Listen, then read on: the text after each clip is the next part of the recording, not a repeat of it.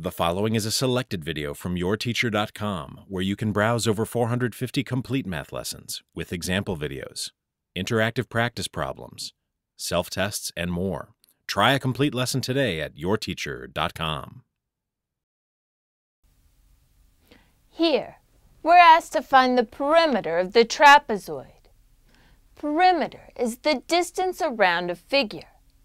So we can find the perimeter of the trapezoid by adding the lengths of each of the sides. So we have 17 inches plus 20 inches plus 19 inches plus 25 inches which gives us 81 inches.